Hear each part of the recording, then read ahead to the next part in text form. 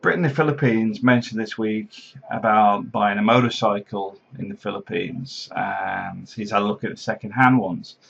First thing I want to say about second-hand motorbikes is a lot of them are not what I would call a second-hand motorbike. They're often what I would call a second-hand taxi. Because what people do is they'll get monthly installments. Then you'll see these habble habble. If you don't know habble habble, it's basically a passenger motorbike where you hire the motorbike and you'll see that they run up and down with passengers, whatever they need to commute. You can have up to 5 people on them, etc. And you can guess what sort of wear and tear you get on the motorbike. It's obviously not good. They might get problems with the bike, etc., and skip a few payments, etc. Then those bikes end up going back to the shop, and then they've got this little bit of reduction on the sale price. But basically, you've got a motorbike that is past the sell-by date, hasn't been maintained, hasn't been serviced unless it was done by that garage. The other thing with buying a second-hand motorbike is you're often buying debt. The motorbike may have been, say, 40,000 and it's had 15,000 pesos added as a loan. As such, they add that to the price when it becomes second-hand. So you sit there and you go, hang on a minute, this is nearly the price of new. It's actually the new price plus minus the payments plus the credit added. So in the real world we wouldn't actually think this was normal, but in the Philippines it is. That's why the second-hand prices are so high. It's got debt on it. They want you to pay the debt off from the person who originally bought the bike. Now, I'll talk a little bit about my own motorbikes and scooters and stuff in the Philippines. This first one is my little yellow Yamaha 50cc. Second hand. I paid 13,000 pesos for it. It's been rebuilt 3 times. I mean, it's been completely stripped down, rebuilt. It's not currently running at the moment, but it can be rebuilt again because the actual motor and that on these are famous for being ultra reliable. Getting an ultra reliable mechanic is the hard bit. I haven't stripped it down myself. I've had a couple of mechanics do it, and it's run for months. And to be honest, the reason it fails is because when I come back to the UK or wherever, people stop using it. So when you go back, it's just not running anymore. And they end up overhauling the whole thing, doing a full strip down and rebuild. Does it need that level? Probably not, but it hardly cost me anything for me to rebuild it anyway. But the thing with the branded thing, the reliability is there. I wouldn't go with any Chinese scooters or bikes, and I'll cover that in my next vehicle. But this little scooter is still one of the ones we have. My mother-in-law uses it from time to time to go into town and back. They're also good for new parts, good for old parts, good for fake parts, easy to fix, easy to find spares, and the reason I got it. Also, the seat is big enough to actually drop some large beer bottles in, because it used to be really good for running to the local shop. The next scooter is one I took the payments over on. Friend Eric was going back to the US. There was only, I think, 19,000 pesos left on this one, because he would still owe the debt if he come back anyway. So I said, well, I need some transport, I'll take it over. First thing, it was Chinese. Second thing, it was junk. It's not Eric's fault. The other scooter he had, because this was his partner Gigi, his was actually falling apart when it actually went back, because he took the other one back and the side panels had fallen off. It had lost all its shape, and it's not from abuse. They're just really junk. This one, if you went for a ride for like 30 minutes and then come back to it, it wouldn't start. But then if you left it another 10 minutes, it might start, might not. And you couldn't find any faults on it. You know, it just didn't run. The electrics failed. I replaced several parts. Bear in mind, this vehicle is less than 2 years old, but it is falling apart. It's falling to pieces. All the trim didn't fit together anymore properly. It was just junk, utter junk. to the point, although there was only 19,000 pesos left on it, I took it back and says, look, I don't want it, you know, because they come out, and because they had left me in several locations where I couldn't get home. I had to be like brought back with somebody else, had to be picked up, etc. It was so unreliable, it's not funny. They're basically counterfeiting the Japanese bikes and coming nowhere near. You know, I suppose it's like Tyco, because I think Tyco is originally a toy factory, so they've taken over fire equipment. But the point is, the quality just isn't anywhere near. And I know some people have said, "Oh, I've had no problems with my Chinese bike." Really, you know, come on. You may not be using it as much as we do, but the fact is, it was abysmal. So 125, it lacked power, it lacked reliability. It was just no good. It was just to the point where you weren't safe to go out on it, because the lights would fail. So you go and start it, no lights, and then the following day the lights are working. All the electric circuits were faulty. All the you know, the electronic starter, everything been changed, and it was just horrendous. This is why I say don't buy Chinese bikes.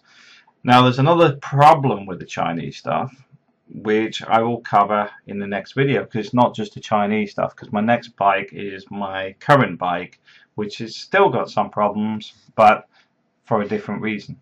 This is my Kawasaki Rouser. It's a 220cc motorbike. I think I paid 113,000 pesos for it.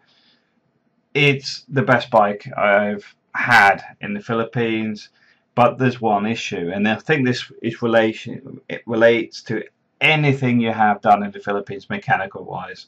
You need a good mechanic. Bearing in mind this come from the main dealer, they did not know how to set the gears up. So when you drop a gear down, then flick it up to go to neutral, it will not do it because the gears aren't set up properly. It reminds me I've got to find out how to adjust that, because it's something I haven't done. I might have lived without it, but they didn't know how to do it. The mechanics don't know how to do it. So it's nothing wrong with the bike, it's what's wrong with the mechanic, because they haven't sorted it out. And bear in mind, this is brand spanking new. You've got to bear in mind, some of these bikes must be coming in as spares, being rebuilt as bikes to avoid some of the tax duty. But bear in mind, they don't know how to fix some of this stuff. Like that, it needs slightly tweaking.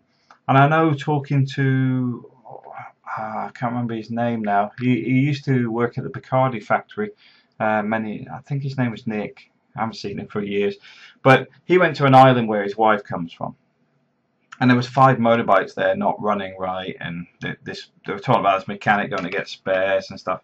And he fixed all the bikes while the mechanic was away, because one of the bikes wasn't starting. These were like for the tricycles, you know, the motorbikes with the sidecar. They weren't for like, they weren't his or anything. They were just like these. But what it was is things needed adjusting. You got things like the fuel mixture wrong. You've got things like the idling speeds too much and pumping too much fuel through, and things like that. But because he was many moons ago an aircraft technician, as well as he's been running Bacardi factories for years, he's very, very good at mechanics, etc. And as such, he fixed his bikes. By the time this mechanic had come back, everything was running. But not only running, but we're running a lot better than they had ever done, because he knew what he was doing. And this is a problem with the brain drain in the Philippines, because you won't find a skilled mechanic sat at the side of the road. A skilled mechanic is an OFW. He's earning his money overseas. It's very hard to get good skilled people. I remember watching a documentary relating to the burns unit in Manila, where 6 out of the 8 people that do the operations and stuff aren't there anymore. They're all gone, OFWs.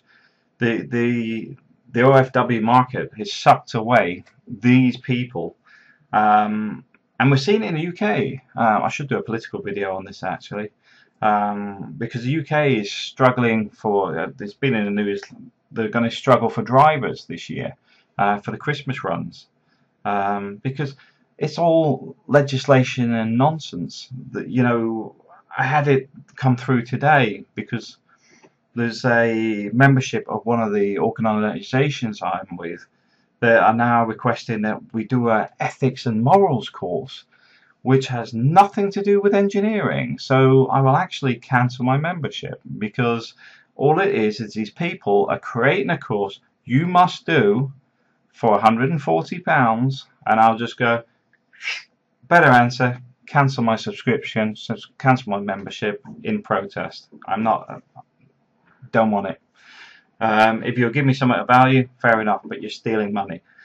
But anyway, brain drain in the Philippines. So you're getting a lot of people that are mechanics because they've got a spanner. You've got an air conditioning engineer because he's got R22, which is obviously no longer allowed in Europe. Or an electrician because he's got a screwdriver. You need to be very wary when buying second hand, because they haven't been maintained, and if they have, you've got often got a tinkerer rather than a mechanic.